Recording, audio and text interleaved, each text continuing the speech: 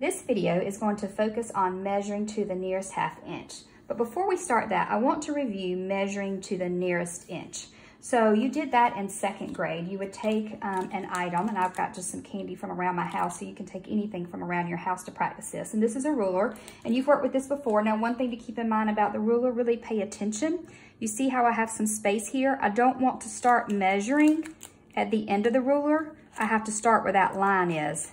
So make sure you look at your ruler and determine if you have to start at the end or if you start where the line starts.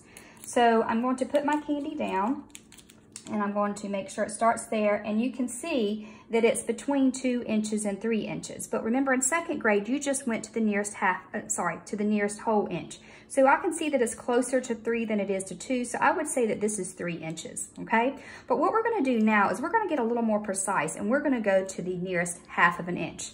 So to start off, just to make it simpler, because you can see I have a lot of lines in between here, what I did is I took an index card and I kind of marked off where the 1 inches were. And so if I come back and I look here, this time, because I started it at the end of the paper, I'm going to actually line it up at the end. And I can see that this would be 1 inch, 2 inches, 3 inches. And I can see, once again, it falls between 2 and 3 inches.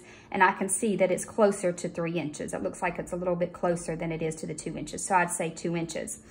What I did next is I took that index card and I really put the halfway marks. So I took my ruler, once again, I started here on the end there, let that space, and you can see the longest line in between each inch is your halfway point. Now, you've worked with fractions earlier this year, so you know on a number line what a half and how to take a number line and break it into equal halves.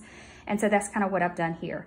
And so you can see that I've marked that there. So I'm gonna use this first and then we'll use the ruler. So I'm going to, once again, line this up, and I can see, I'm gonna start at the end here because I don't have any space, and I can see that this would be my 1 inch, my 2 inch, and my 3 inches here. 1, 2, 3. But then I can also see that this would be 1/2, this would be 2 halves, 3 halves, 4 halves, 5 halves, and 6 halves. Okay, and you've done that earlier in the year as well. So you can see now that I am between 2 and 3, like we said earlier, and you can even see that at the halfway point, I'm kind of between 5 halves and 6 halves.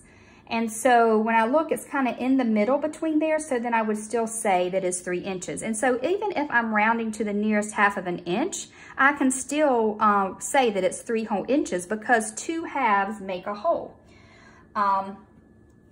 So if I wanted to say that if I just wanted to count by my 6 halves, one way I could think of that is that I know that that is made up of 1 set of 2 halves, a 2nd set of 2 halves, and a 3rd set of 2 halves. Because if we look here, from 0 to 1 is 2 halves.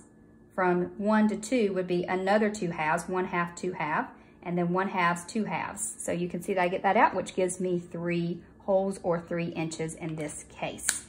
Now, if I take an object and I put it on here, like the crackers here, I can see that I'm gonna extend my number line here to 4, and that would be 5.